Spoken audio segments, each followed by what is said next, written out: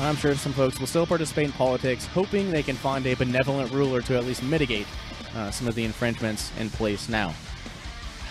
But guys, that's a road to nowhere. It's a road to beatdowns on the street, extortion, and democide, with an even greater loss of freedom year after year, election after election.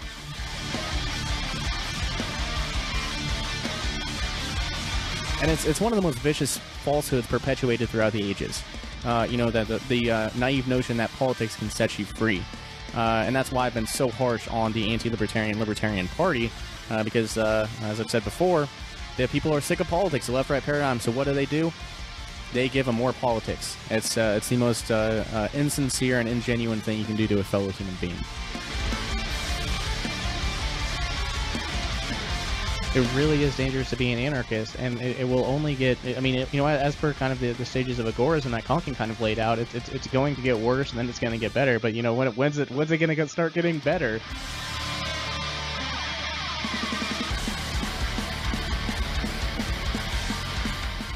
You're listening to Liberty Under Attack Radio, and now your host, Shane.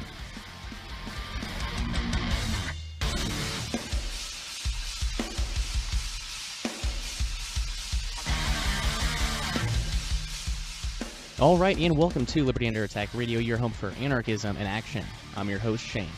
This episode and everything found on the website is covered by BIPCOT No Government License. This allows reuse and modification to anyone, except for governments and the bludgies thereof. You can learn more at bipcot.org. So last week you heard part 1 of 2 of my discussion with Darrell Becker from Voluntary Visions. In that episode we discussed the philosophic corruption of reality and the role that it played on physics beginning as early as the 20th century.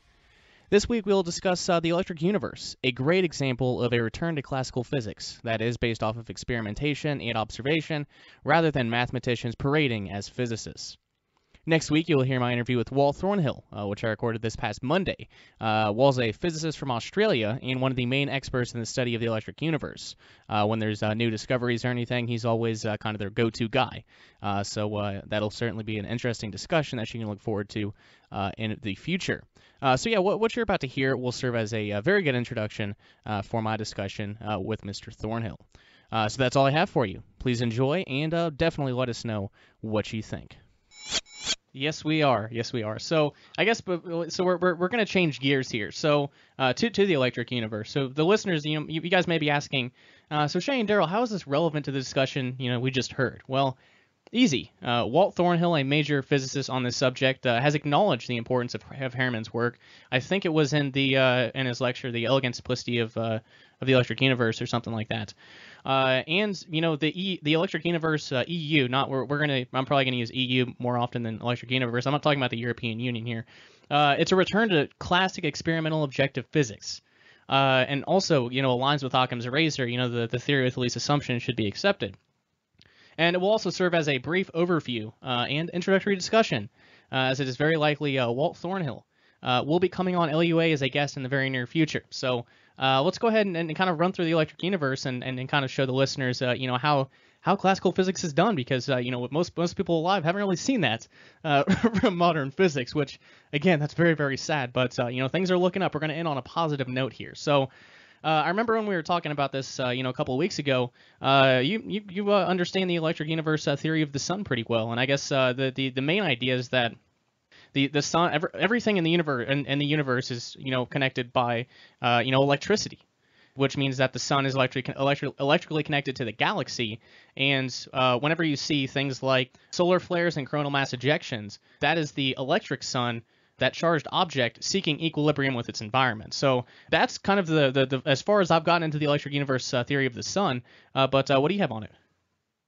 Well, I think what's important is to understand how both of us may have been taught that the sun works. So when I was in school, like all the way up through high school, because at that point I diverted away from these types of sciences in terms of like sitting in front of a class, what I was receiving was that the sun is a thermonuclear event that somehow is held together by gravity. So it was like a constant explosion, but the gravity is so huge that it's keeping the explosion in check.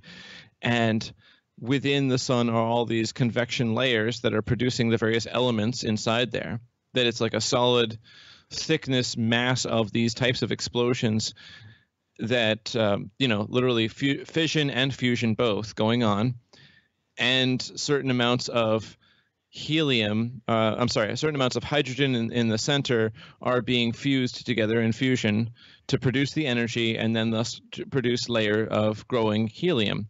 And once all the hydrogen is exhausted, then it's all just going to be helium fusing, and at that point the gravity will be unable to sustain the entire sun, and it will begin expanding. And this is a very I want to say, you flatter me with my, like, I'm really good at the sun and solar physics. I'm not. This is not my specialty. This is my hobby. Okay.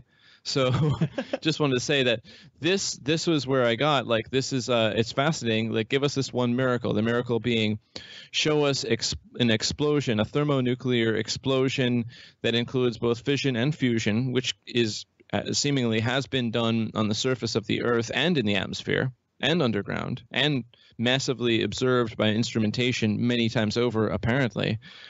And the miracle is that gravity could contain such an explosion. But instead of it being one tiny little explosion as on Earth, because comparatively speaking, size of explosion, fission and fusion-wise, those atomic explosions are tiny, and that sun is huge. And that it does help to understand what's the history of the thermonuclear theory of the sun. And it's actually, of course, as old as thermonuclear science is. Right. Before that, the sun was looked at as a thermal event. In fact, there was a time in the past where it was considered like a big burning ball of coal in the space, basically. And that was like, it was a radiating heat like that, like the way a glowing coal ember radiates heat. That's how it was considered, because there was no thermonuclear and atomic physics going on in the ways that, have created seemingly real thermonuclear explosions on Earth. Mm-hmm.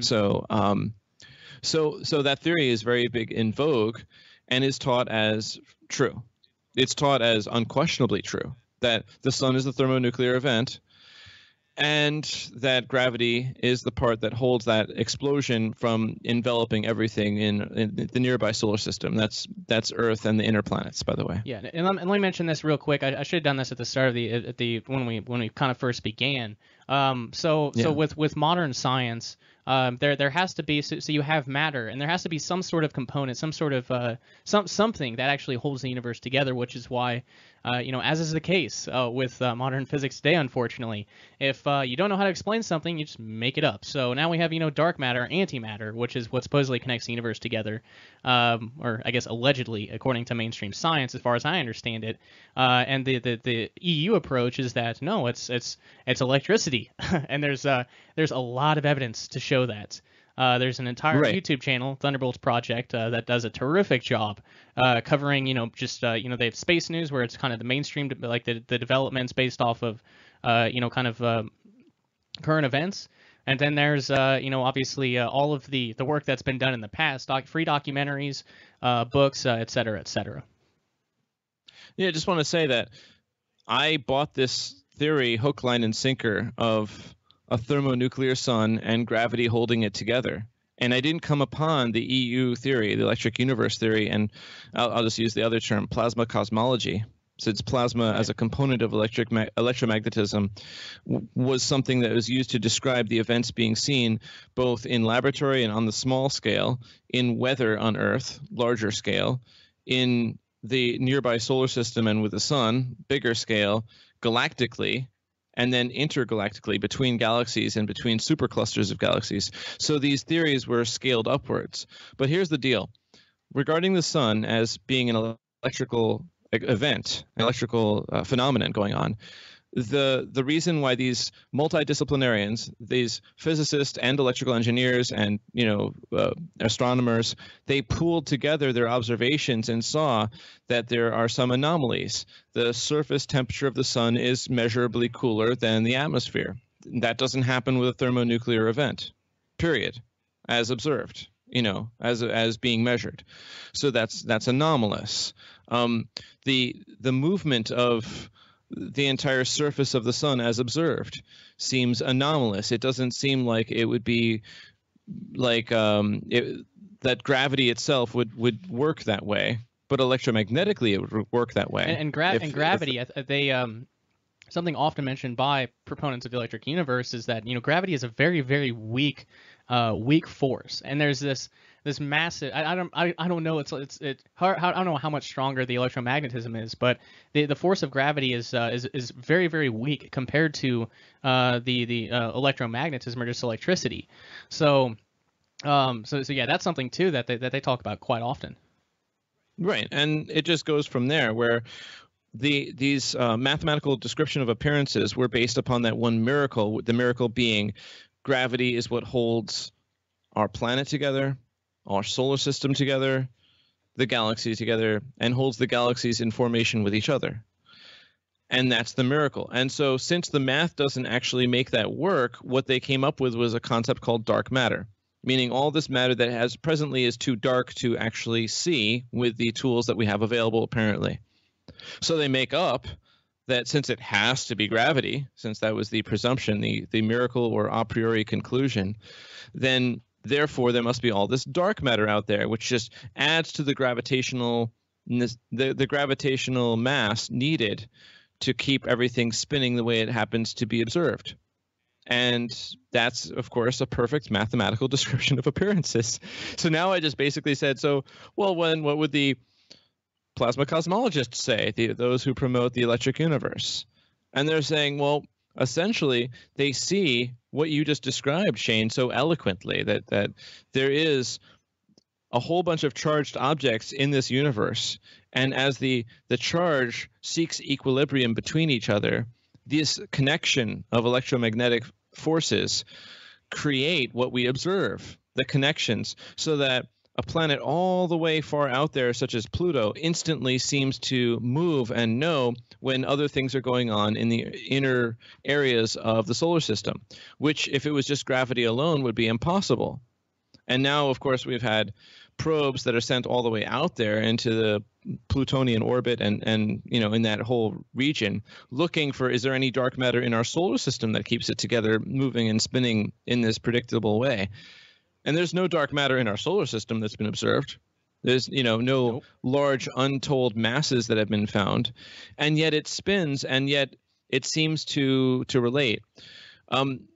The astrophysics is often referred to as the queen science, meaning like that this is presumed gravitationally to be so and true, and it's presumed to work in the ways that are given both in high school level and college level and even graduate level work. The presumptions are continued and made that it has to be gravity, even in the face of, I would say, evidence, such as like probes that are looking around for dark matter, in any possible way that would have to affect the solar system just to start with. And in absence of this actual evidence, there's a whole lot of people who cling to the theory. Yeah. No, here's the deal. Like as you wrote, physicists still don't understand gravity, but I'm going to add one to that. Physicists still don't understand electromagnetism or the strong or weak force. I think the converse way of saying that is the physicists don't know a whole lot. They claim to, right. But they don't know a whole lot, and that was and I want to mention, because we've been talking about gravity a little bit. Walt Thornhill did a very good presentation on the long understanding of gravity. And and what you were getting into was kind of that, and it's another one of those things where you go through government schools and everything is just everything kind of seems in order. Like, okay, we're okay, so this is the explanation. All right, so that's how it works. Well, physicists don't understand gravity. And this is just a really, really fantastic way. And I love how sarcastically Walt Thornhill kind of pokes fun at these mainstream beliefs. But he says that to understand gravity, we must understand why matter has mass. And he made a joke. Well, in nature, that last month they were still asking the question of does reality exist or something. So we're a little far away from that. And plus, you consider what they're doing. Looking for the Higgs boson. The God particle that gives matter mass. They're still looking for that. So, gravity requires that understanding of mass, and they don't have that. So, I guess continuing forward, Newton had no explanation for his law of gravity, yet he made the mathematician's mistake of raising it to a universal law. And I'm kind of paraphrasing Walt Thornhill here, which allows the fictional story to continue, giving rise to black holes, dark matter, etc. So Yeah. he kind of provides an interesting explanation here, and obviously it's very, shorthand, not the long description. But he defines the mass of a particle is a measure of how much energy is absorbed internally in its deformation rather than its acceleration. So they answer the question. So what causes gravity? The sum of all the aligned subatomic dipoles that produces the profoundly weak force of gravity. It sounds a whole lot like electromagnetism, which it's supposed to, right? Right. Yeah, go ahead. I was going to say it just since I don't know, because I don't have the Darrell Institute to look all this stuff, and like scientists get on this. I don't have them over here. So all I can do is speculate, because I've been reading and looking into the subject for pushing 8 years now. And the best I can do, Shane, is just to say it seems, though of course it's a speculation, that gravity is a form of the electromagnetic spectrum, a very weak format of it, as there are stronger formats that affect things. And you can see that in evidence like this. You can drop a nail on the ground, and it takes this great big earth, gravitationally speaking, to pull the nail down, but a tiny little magnet to lift that nail up. So that magnet is demonstrating an aspect called electromagnetism. And this earth is demonstrating the other type, the very weak form called gravity. Right. You see what I'm saying? Right. And so yeah, the E proponents explain gravity in electrical terms as you kind of I guess put out that kind of theory. They also believe, and this is what was different. There was there's a lot of scientists I've been introduced to in the past few months. So sorry if I don't remember all of them offhand, but and this isn't a new thing, but the gravity is so they believe that gravity is repulsive in addition to being attractive. And if you watch that presentation by Walt Thornhill, you kind of have to see these images. Like it's at least maybe you don't. For me, I need to see these images to see exactly what they're talking about. And it's really, really fascinating stuff. I think it really helps to start over with an open mind. Go in like, okay, how about this? You're not an astrophysicist. You're not on payroll. Most of you listening out there, you don't get a grant or get refused a grant if you get to look into these things. You're a free agent. You can actually start over from the beginning. Imagine, especially if you're skeptical of government school and many things that were brought up there, if you understand history and how the big lie certainly can be propagated and, spread loud enough and wide enough is taken for truth.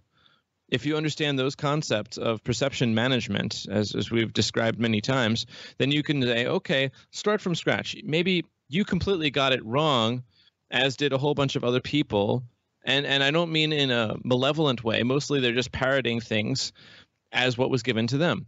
So you can start over with thunderbolts.info or holoscience.com. That's HOLO science.com. And those are ways of looking at these subjects that we're covering, just to start over to say, what if you didn't get it right? What if there were other ways of looking at it? It's kind of like the Minority Report.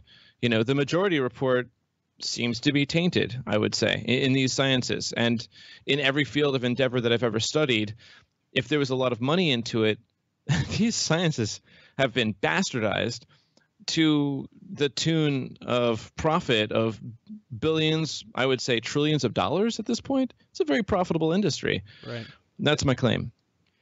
Right. So there are obviously other aspects of the electric universe, but I want to just, so we mentioned the Big Bang, as a supposed theory of how the universe came into existence, and also what Newton did by universalizing the law of gravity and how it led to things like black holes and such. And there was a really good video.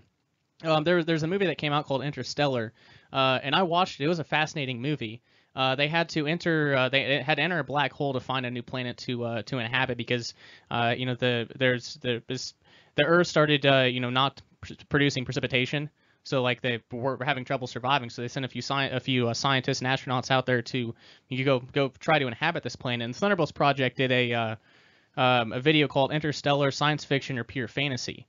And this is just the fourth. Like, I chose the fourth thing because it was just the most mind blowing thing for me. But he just the guy who kind of debunks it or attempts to, or point out the contradictions might be a better way to put it. He just lays out point after point after point after point about how this is something's wrong with this. Something is wrong with this. So in regards to black holes and gravity, as well as the coming about of the as well as the Big Bang theory. So he says, Stephen J. Crothers says, quote, "The fourth thing of note is that all black hole universes are eternal, but no Big Bang universe is eternal.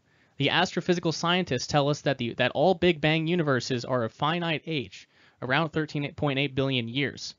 Thus, they insert an eternal black hole universe inside a universe that is supposedly around 13.8 billion years old. That's not possible." End quote. And you remember with the quantum mechanics, how they changed it from contradiction to law of complementarity. I'm guessing that's probably what they did there. And right. as Kant kind of said, reason inevitably falls into contradiction. So this is wrong. Like, there's again, law of non-contradiction. A is A or A is not A. It can't be both at the same time. There's so much to be seen. Like, I think that people wish for that certainty. They wished for, like, everything's already been figured out. There's just a few details being worked on. And yet there's gradualism, which is the popular in vogue theory that, for example, the solar system, the way it looks now, is the way it has been for basically since the dawn of time. And then there's actual evidence which demonstrates that it seems like there's good evidence supporting that the planets and the position they're in now weren't always in this position. There's even evidence that the planets themselves may have been in different positions during the actual lifespan of humans being alive on Earth. So this is kind of important news, that gradualism, which is, I would say, like, it has the popularity du jour, kind of like gravity is popular in astrophysics du jour right now. And then there's a minority report saying, no, actually, there actually has been, like, there seems to be massive evidence to show catastrophe, which is what happens when you have planets changing position in the solar system. Catastrophe seems to be evident multiple times over, as demonstrated by a variety of astrophysical effects and planetary effects, electrically speaking. So I just wanted to point out there that if you have the open mind to actually look at these pieces of evidence that electric universe proponents put forward, you see that there could be much more interesting things going on, and that the certainty can be put aside as to say, I'm not sure. Maybe there's more, Right. And there was one other fascinating thing in that in Walt's discussion on gravity, and has to do with the dinosaurs, which I mean, just this is one thing I've really enjoyed about my journey to get where I am today, whether it's science or my views on government or whatever it is. There's so much to learn, and a lot of time I've spent has been on unlearning the nonsense I've been taught. But one of the really interesting I guess theories is that so the mainstream theory is that there's a giant meteorite that somehow encompassed the entire Earth and killed all the dinosaurs. Well, the electric universe theory is that so Newton laid out that universal law of gravity, but if and this is something that Sheldrake laid out in his TED presentation, which got removed from their website and caused a whole debacle. By the way, for the folks that get pushed out by mainstream science, those are probably the guys you want to look at. Right. No, he kind of mentioned that the measurement of gravity changes. It changes all the time. So how can this be a universal law? Can we try to figure out what's going on here and kind of look into this a little more? Well, the electric universe theory is that obviously gravity hasn't always been the same. It hasn't, because if the gravity on Earth when the dinosaurs were here was the same as it is today, they couldn't you imagine how much they weigh, hundreds upon hundreds of tons, maybe probably more than that too. Their bodies, their legs, their necks wouldn't be able to support them, and those giant flying animals, they sure as hell wouldn't be able to fly. So I mean, it's really fascinating stuff, guys. It really is. There's so much more to unpack in this discovery of just putting aside the certainty and looking at actual evidence, putting aside a trust in authorities, and looking, I would say, at what's being brought forward. And unfortunately, there's a lot of dismissal because that's the training. To dismiss what's new is such a training. I mean, I think, Shane, we experience it all the time with people who have a pushback for the orthodox or extremely popular point of view, whether it's political or scientific or, even just simply tribal and social. It's expedient to speak the language that everyone else accepts.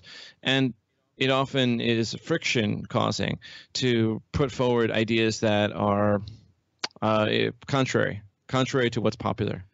So, yeah, I think we're pretty much getting close to the end goals of this bastardization of science that we've been uncovering. Right. I guess one other thing real quick, because when we were preparing for this, you mentioned, and it was a really, really, really good point, that what passes as skepticism today is actually agreement with mainstream theory. So do you want to speak to that for a moment? Yeah, if you go to Skeptical About Skeptics, which is a website, you can see that the definition of skepticism, which once meant questioning and like seriously looking for a more accurate view by virtue of questioning, well, that has changed now to supporting what I would say would be a widely accepted and extremely popular perspectives. And I'm speaking of widely, supported perspectives, including, for example, man-made global warming, including the thermonuclear sun, including gravity as a powerful force within astrophysics and cosmology, and that's just like a touch, and of course go into healthcare, such as where I, got introduced to all of these ideas and investigations, that you can trust your doctor, that they know what they're doing, that all those drugs and surgeries were well tested, so you can trust them. Those are claims, and the end point of all of that is that the skeptic societies, as you'll see with Skeptic Raptor as a website, and Skeptical Wiki, those are websites out there, read into them, and they will say very, very negative and dismissal and certainly logical fallacy filled things, including ad hominem attack, regarding these minority opinions that me and Shane have been talking about for these hours. And then you'll see on the flip side that they're very supportive of the mainstream conclusions. So just like with the word liberal once meant of or befitting the free. Do you want a liberal amount of gravy on your mashed potatoes or a conservative amount of gravy on your mashed potatoes? Right. But now liberal does include people who promote taxation and massive regulation and further government help and a universal basic income and things of that nature, and Bernie Sanders. The definitions have changed in a great way. So skepticism is one of those things where now people, subscribe to Skeptics Magazine, and it completely supports the standard theories, and it frequently attempts debunking of, I would say, dissident views. Mm-hmm. Yeah, it's as we kind of mentioned earlier about how you got to have multiple definitions of these things, like classical physics versus physics, because language changes and sometimes in the negative way. Most of the time in the negative way, actually. So yeah, let's go ahead and get into kind of the end goals here. I mean, why? So these physicists are smart. They're smart. So there has to be at least some of them who know, at the very top. We're going to conspiratorial here, that they're feeding these lies to the masses. Or I guess so I guess what are the end goals here? Why is physics in the state that it is today? Well,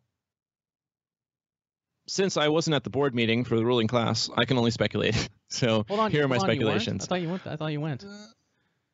It's just I wasn't invited. No, I mean I missed it. I had a note from my mom. So here's the deal.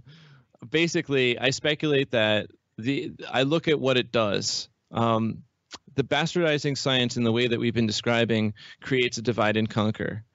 It creates a divide and conquer between those who profit from parroting conclusions that lead to, I would say, people chasing their tail and a compartmentalization of knowledge, and I would say, like really holding firm to erroneous conclusions for literally generations. And it divides those people from those who are actually able to question and able to look at evidence, like just like Groucho Marx. Who are you going to believe, me or your lying eyes? Basically, it's it creates a separation, and it goes into every single possible topic that you can name.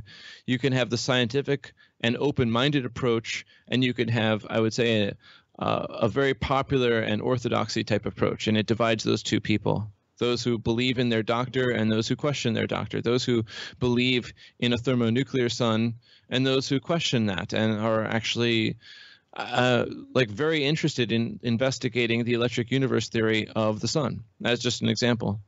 So that's one. The other part is this is a profitable industry. It's been made so. Just like the idea of supposed healthcare and medicine to deliver long-living healthcare, at a certain point, there's also the profitability of hurting people at profit. You can only hurt them just so much before they catch on. So it's been a slow and steady increase in hurting people at a profit for a long period of time in the medical industry, and then promoting all the studies that just divide people into those who trust their doctor and those who do not. It's extremely profitable in every single scientific discipline to have these isolated scientists on the tip of their mountaintop, which is their specific discipline, since they're not multidisciplinarians.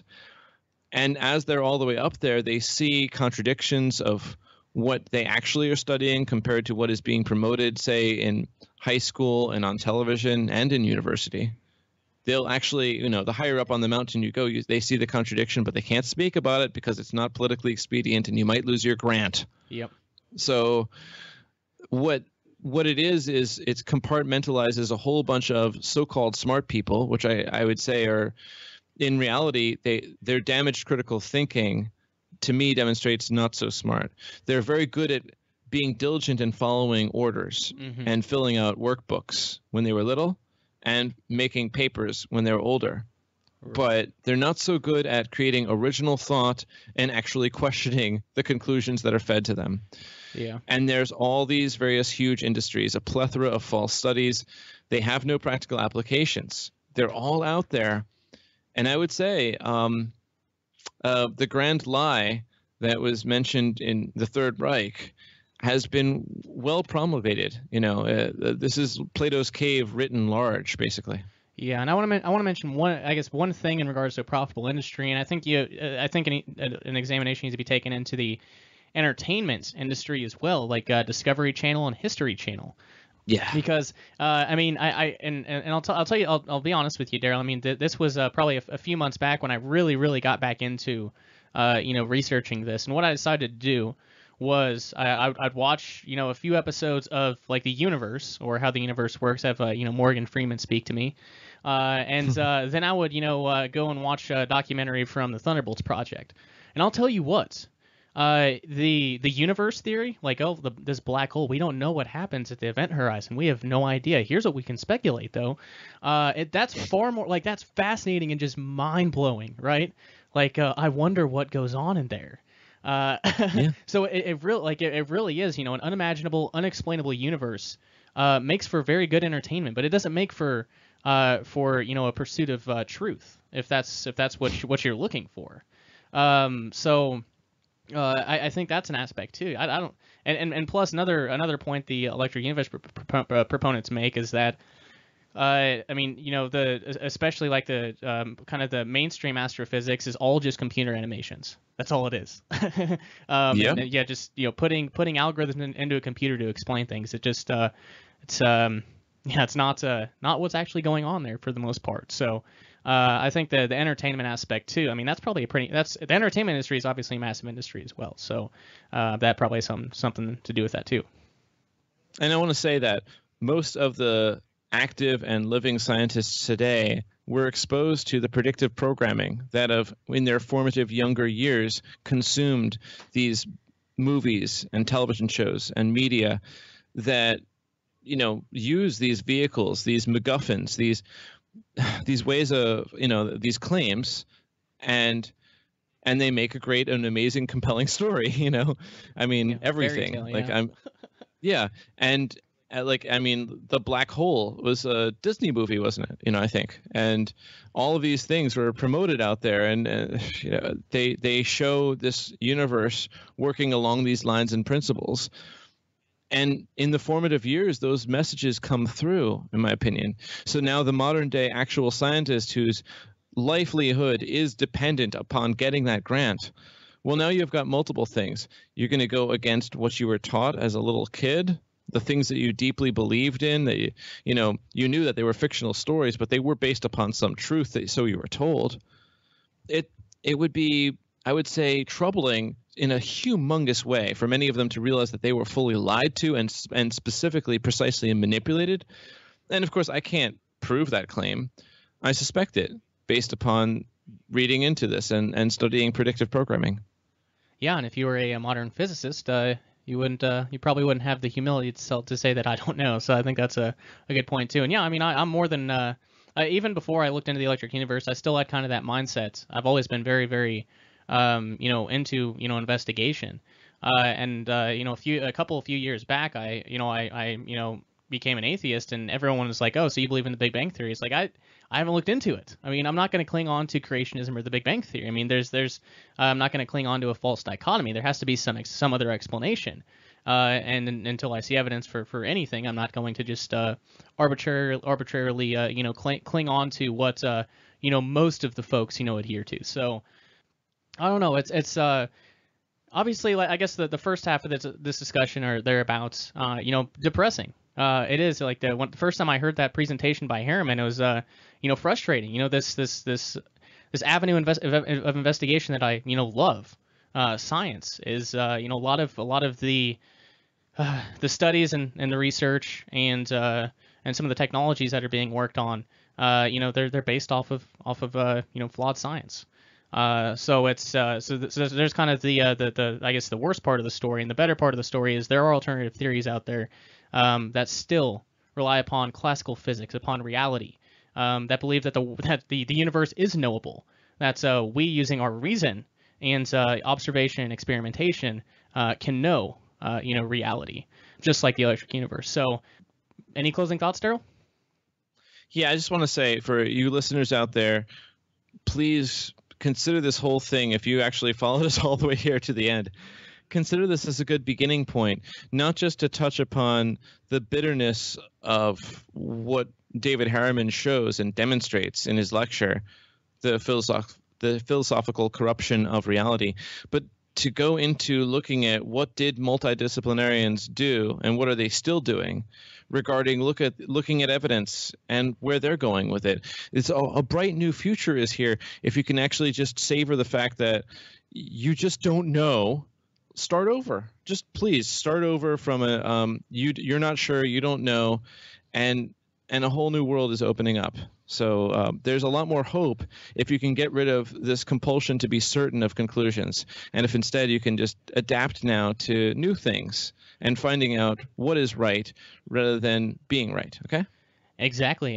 So definitely appreciate you coming on, Darrell. It's always a fantastic conversation and subjects that we don't normally cover on the podcast. So I'm sure most of the listeners appreciate that. And make sure to check out the first two productions in the Scientific Consensus series. I think I'll just toss that and toss this. This is going to be at least a few episodes for TFR and probably a couple for Liberty Under Attack, the podcast feed too. But yeah, thanks so much, Darrell. And is there anything you'd like to plug before we hop off here? Yeah, anyone who's interested in getting cryptocurrency and understanding how to do that, you can consider my consulting services, dbcrypto.com. That's short for darrellbeckercrypto.com. And I'm certainly going to promote this production on voluntaryvisions.com, my portfolio of all of my audio and video work. All right, very good. Well, thanks so much, Darrell. It's always fun to talk to you. Because we have a lot of similar interests that I don't really find in a lot of other folks. So obviously, returning guests so far multiple times. So we'll certainly have you back on the podcast. Right on, Shane. This was a great production. Wishing you a great day over there.